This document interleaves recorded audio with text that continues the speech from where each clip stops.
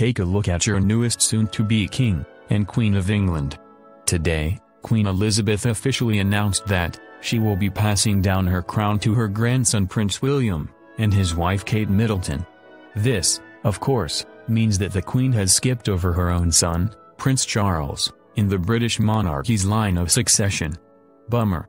While the drama surrounding the royal family has taken most of the attention away from their policies and image of regal stature, the Queen believes implementing a younger generation than her son is vital for the House of Windsor to thrive in the future. Her Majesty realized that William and Kate are the future, said a palace insider.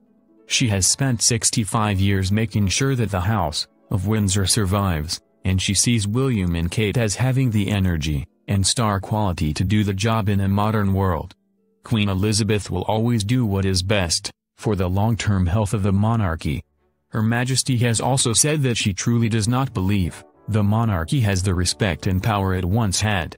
The source continued, in her eyes, William and Kate are the two people who can turn that around. So how does the king-to-be and forever prince feel about the decision? Unfortunately, the decision has caused rifts between William and his father Charles. According to the same insider, their relationship has been strained, but they will get used to it eventually.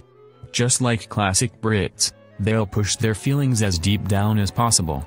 And, of course, what does this mean for the world's most popular couple and their young family? Since Prince George and Princess Charlotte are only 4 and 2 years old, respectively, Kate is mostly concerned about her role as a mother.